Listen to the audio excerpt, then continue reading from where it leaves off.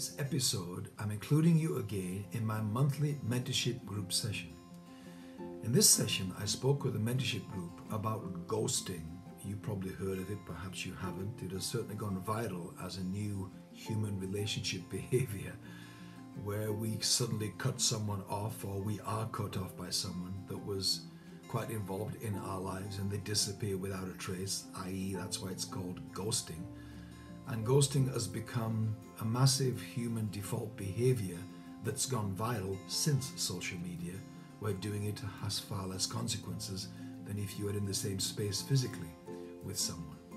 Ghosting is fascinating to me. I have been ghosted several times in my life, got quite upset by it, and I decided to become a student of ghosting so that I could learn something to pass on to others that are suffering ghosting. It's estimated that 80+% of us have been ghosted, let alone how many of us are doing the ghosting.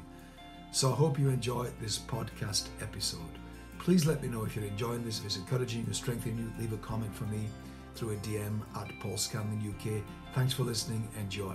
Ghosting at different levels, apparently. There's what's called micro ghosting, which is when someone just kind of doesn't text back anymore, or texts back randomly or occasionally. There's lightweight ghosting, which is when someone kind of deliberately reduces contact with you.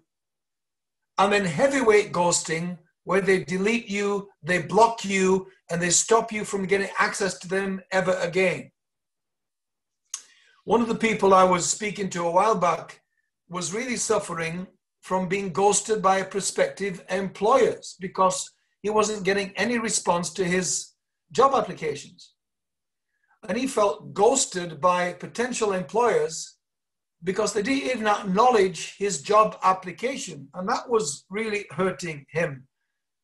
So I know this can be done at a corporate level, at a business work level, not just a one-on-one relationship level. Come to decide, having been a student of this for a while now, that ghosting is ultimately about control. It's a form of control. It is a form of digital silent treatment. That if I can go quiet on you and not speak to you and block you and remove you from my world, then I don't have to deal with any emotional discomfort that explaining myself to you may involve. So I avoid and bypass emotional discomfort, yours or mine, and just cut you off. That's the essence of ghosting. It is a form of, ultimately, emotional control and manipulation when people do that. And the thing about ghosting is, it's worse because if I ghost you and cut you off with no explanation, I leave you to try and invent an explanation. And I don't care what that might be, whether it's accurate or not, whether it's the truth or it's worse than the truth, and your invented idea is more damaging actually than what I did do it for. It is no care about what you put into that space. So what happens with ghosting is it feels like deliberate emotional cruelty because I leave you to figure it out. So that social rejection of any kind activates the same pain pathways in the brain as physical pain does. So there's a biological link between rejection and physical pain and emotional pain. It's the same pain that we feel, whether it's physical or emotional. It's like the body can't tell the difference. Emotionally, we go into the same pain rejection response that might as well be a broken leg, as it were. The difference is between emotional pain and physical pain is that, as I said, emotional pain needs a narrative. Physical pain has a narrative.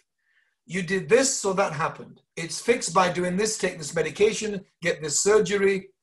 These are the symptoms. This is how we treat it. So physical pain has a clear explanation to it and a clear treatment. Emotional pain doesn't. So emotional pain needs some kind of narrative. And if the ghoster doesn't give you one, you are left to try to create one. That's what makes it more emotionally sensitive territory for us.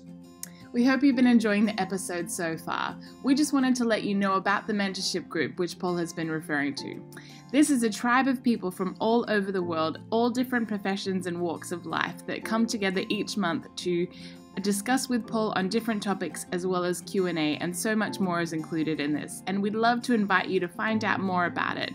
Visit thementorshipgroup.com or click the link in the show notes. Thank you, and enjoy the rest of the episode. Being vulnerable is the number one thing that creates intimacy in relationships. So if we constantly worry about being hurt, then we find ourselves unable to be vulnerable anymore in the relationships that matter to us, who don't know why they're on the receiving end of an unwillingness of us to be vulnerable when they weren't the ones that ghosted us.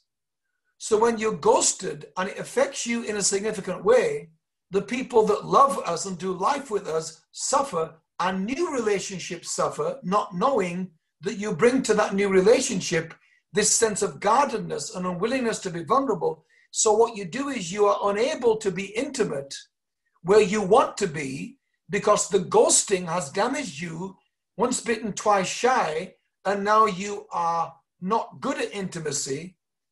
And this happens in people in serial relationships, where they travel into new relationships with a hangover of previous hurt that makes them less willing to be vulnerable. So ghosting is not neutral. It's not funny. It's not some digital thing that's interesting. It is a new dynamic in social relationships that's killing us. And I spoke to too many people that are really hurt, really damaged, and struggling and not recovering at all from the ghosting situation that went on. Because the opposite of love, as you all know, is not hate, it's indifference. And ghosting feels like massive indifference. It's like, I don't care about you. I don't care how this makes you feel. So the indifference with which I treat you creates this massive sense, I think, for us of emotional withdrawal and abandonment. When you feel emotionally abandoned by someone's withdrawal from your emotion that was there, then suddenly is not there, with no explanation, it feels like a form of abandonment, of being dumped, as it were. And it's more damaging because we have to assign some meaning to it to make peace with it. And when you assign meaning to it out of your sense of abandonment and disappointment and hurt, the meaning's going to, by definition, be ego-driven. And by definition, is going to be an outcome that puts you down, puts them in a bad light, puts you on the receiving end of their clumsiness and their indifference. So if no meaning is given by the ghoster, then you have to speculate. And if that comes to you as a person that's riddled already with self-esteem and self-doubt issues, that space in which you feel their indifference and abandonment, then your mind and emotions have a heyday. And the ambiguity that's left by them abandoning and ghosting you with no explanation, that ambiguity of what that means, I think is part of the real pain that happens in ghosting. Part of the knife edge and the dagger of it is that complexity I just gave language to. Thank you for listening to this episode by Paul Scanlon. Why not share with him your thoughts on this particular episode at Paul Scanlon UK by sending him a DM or tagging him in a post. And don't forget to check out thementorshipgroup.com to find out how you can be a part of this global community. Thank you again for listening.